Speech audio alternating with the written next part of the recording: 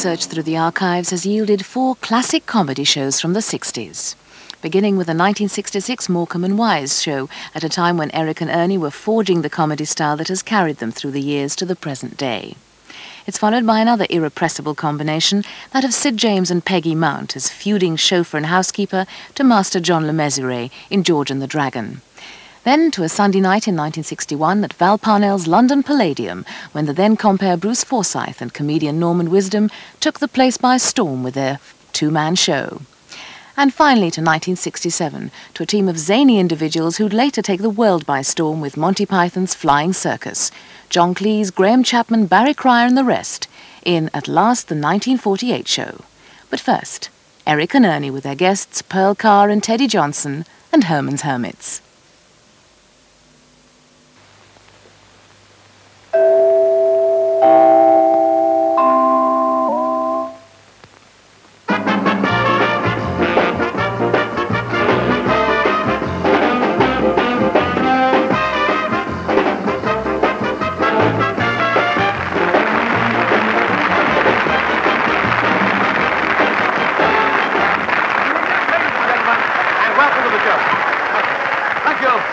Thank you, and good evening, ladies and gentlemen, and welcome to Home from the Wars. Hey, wait a minute. Come on, darling. And I used to do that. Get off! I never fancied you in school anyway.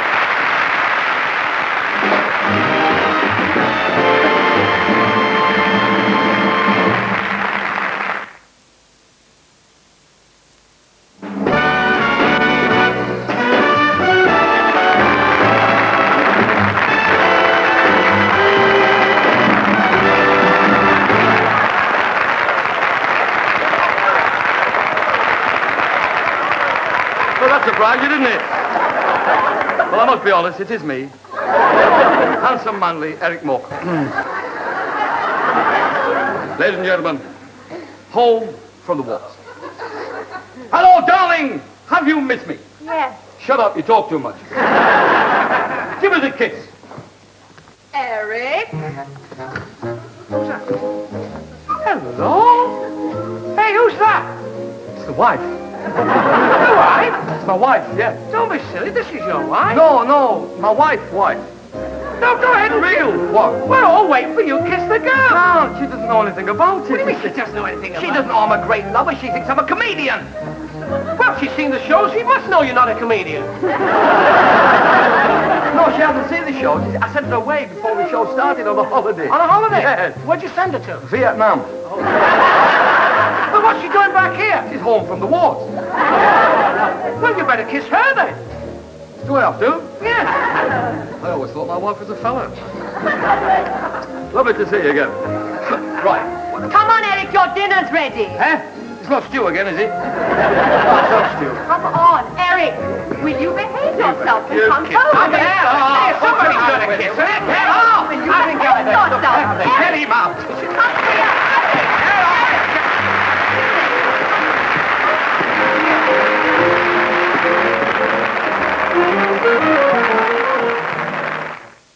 Well, next, the first episode of a highly successful comedy show, George and the Dragon, with the incomparable Sidney James and Peggy Mount, after this.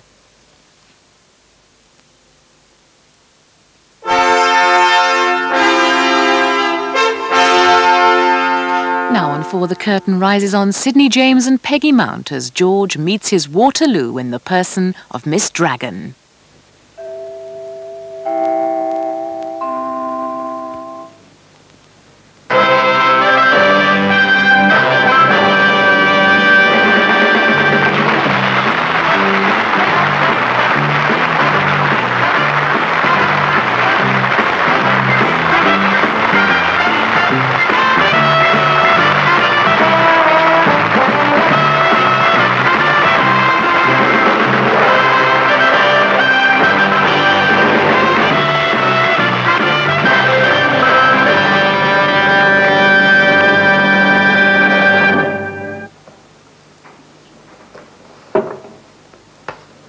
Well, darling, here we go. I've told you before, George Russell. Keep your great hairy hands to yourself. I never touched you, darling. Oh! Well, hardly.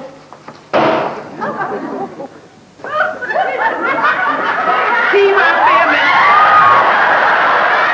Green clippers.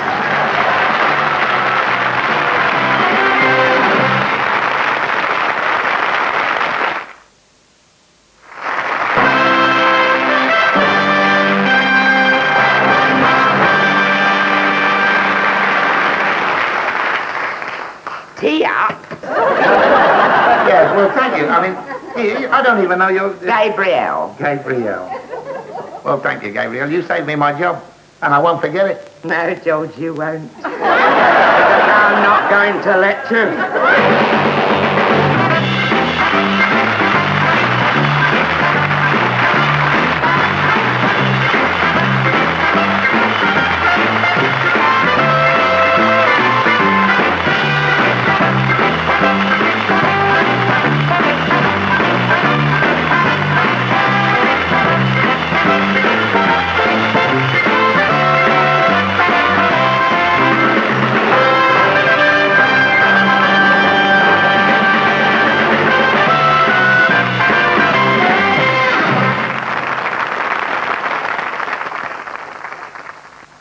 Next, back to an event without which Sunday wouldn't have been the same in the 60s, Val Parnell's Sunday night at the London Palladium, and one night in particular when Norman Wisdom and Bruce Forsyth literally took over. In an hour at last the 1948 show, and among those jiggling about with the date are Marty Feldman, Tim Brooke Taylor, John Cleese and Graham Chapman.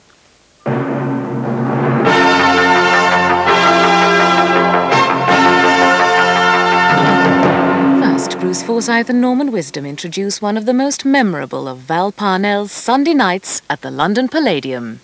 Good evening. Norman and I would... Norman.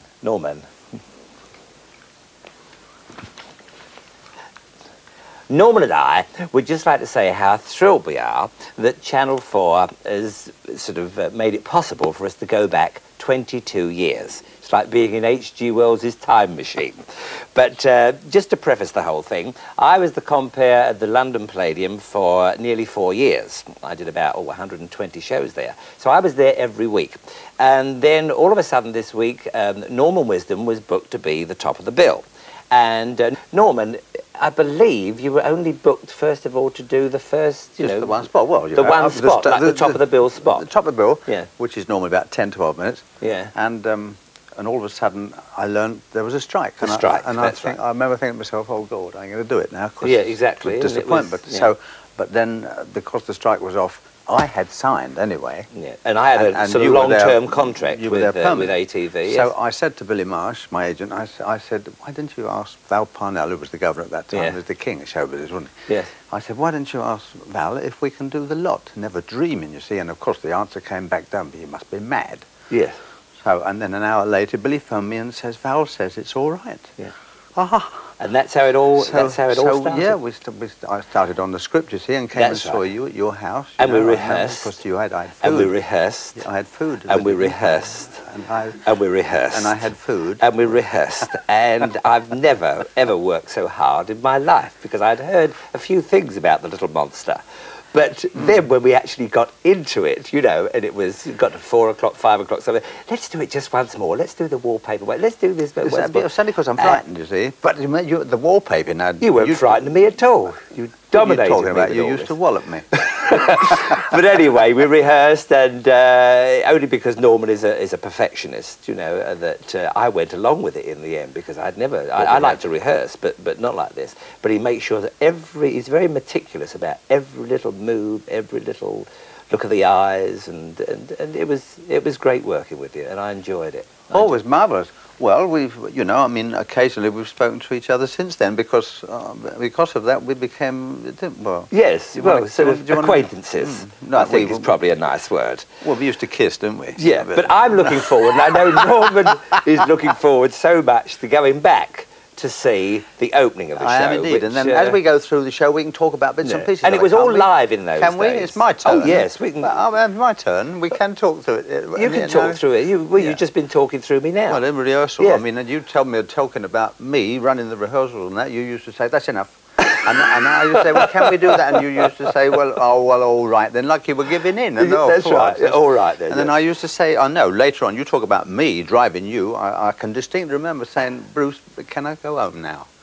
Oh, fool, now don't. Oh, cool. Anyway, it was live, an hour show live. Never been done before with two performers. The thing was, I'm sorry butting in, but the thing was that oh, anyway, we do.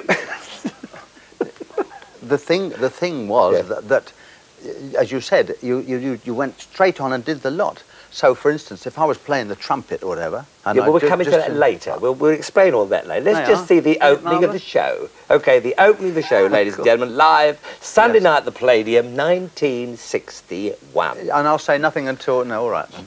Look at the screen.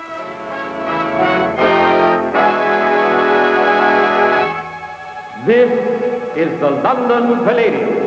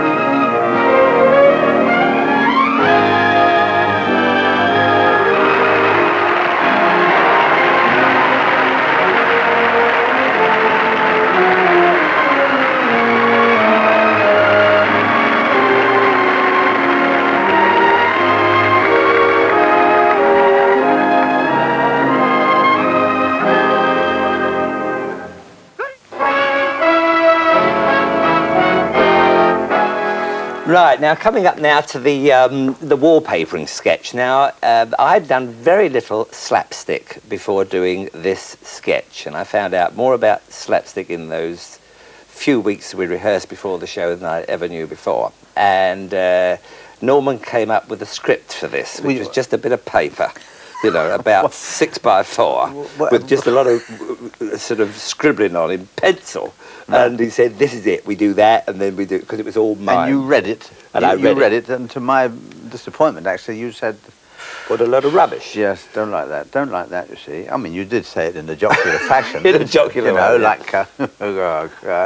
but no, you didn't like it. And I said, look, I think it's good, and I think you will like it. And you said, no, I won't. And I said, well, let's rehearse for 10 minutes. If you don't like it, I promise we'll take it out. And you said, no, you can't be fairer than that. Yes. And after about 3 or 4 minutes of the rehearsal upstairs in that, whatever the place was called, you were going... I enjoyed it tremendously. I liked this, yes. Tremendously. It was good.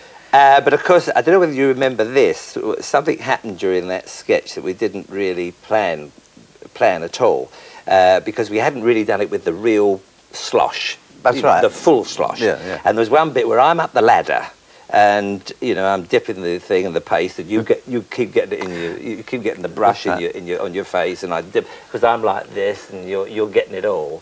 And then because there was so much slosh on my hand, I was supposed to get the brush at the bottom of the thing and tip it up. But of course we didn't realise with all the slosh I couldn't hold the brush. Right. So I was then in that split second, I say, oh, the brush is gone. What do I do now? So I just went like that, and of course you got the lot. Yes, and we still got the laugh with it. Thank goodness. Well, I was going to, yeah. And the other thing you might not remember is that the trestle. You knocked the trestle. Ah, and well, yeah, the trestle was straight up. No, because if it had been me, you'd have said, oh, we didn't rehearse enough. So I'm glad. But no, we were very lucky because the trestle went straight up. I know, but if you hadn't brushed it in the first place, it wouldn't have gone over at all. It was you. It wasn't. Well, you watch. Yeah, we'll watch. You watch. Yes. And you watch this.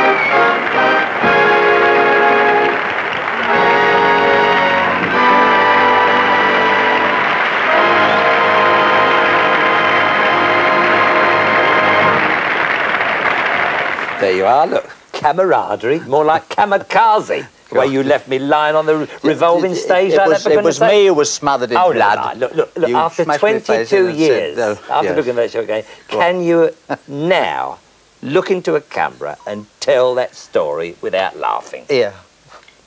For goodness sake. I was walking down the street the other day and I saw some men laying in the road. What it is for a man, okay? I said, what you do? I wondered when he'd fall. Ladies and gentlemen, it's been a great pleasure to be with you, and on behalf of Norman and myself, good night. A very happy New Year. Good night. Yes, and it's been lovely Christmas. to look back on those days, hasn't it? Lovely. Norman Wisdom is currently appearing in Robinson Crusoe at the Apollo Theatre, Oxford. Finally, a show that gave a group of zany, irreverent individuals the chance to show off their surrealist style of humour to perfection and paved the way for their future. At last, the 1948 show in a moment. Half an hour, Peter Lorre stars as the inscrutable but never lost for a solution Japanese detective.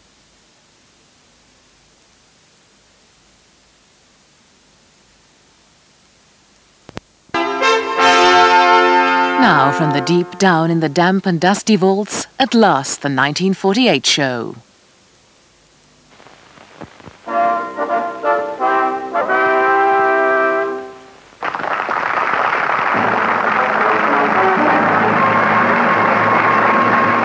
At last, the 1948 show, and introducing your hostesses for tonight.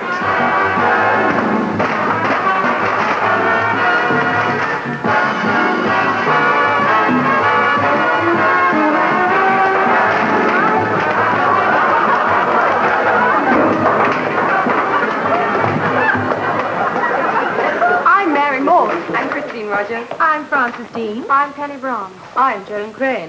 I'm Amy MacDonald, and we're all lovely, aren't we? Yes. But I'm the loveliest.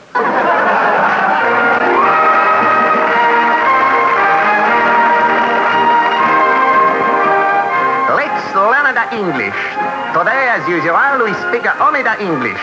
Today, the tea party. I am a chartered accountant. I am also a chartered accountant. I am a chartered accountant, too. I am a gorilla. All four of us are chartered accountants, Except me.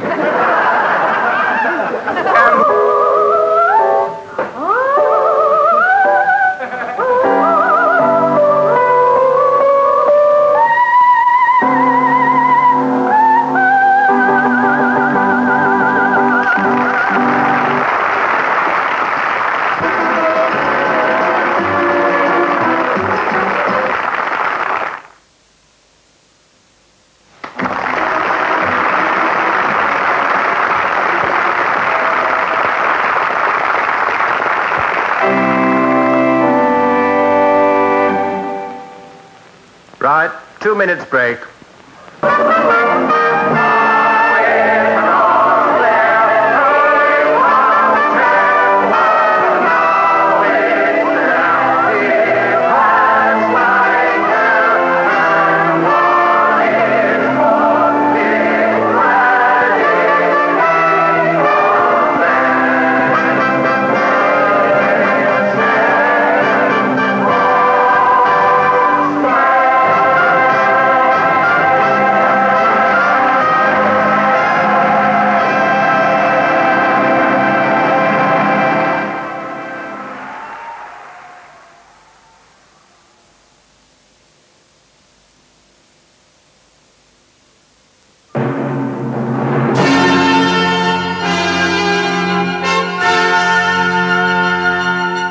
Finally, this Christmas Tuesday, crime detection Japanese style. Well, Peter Lorre style.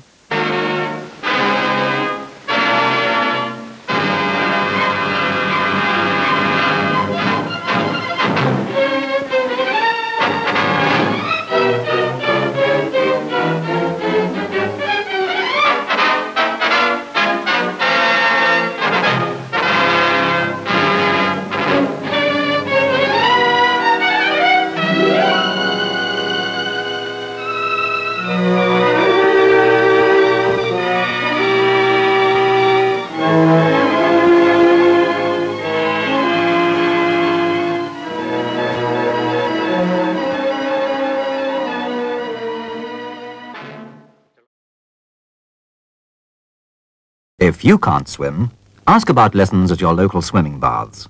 Do learn to swim. It could save your life.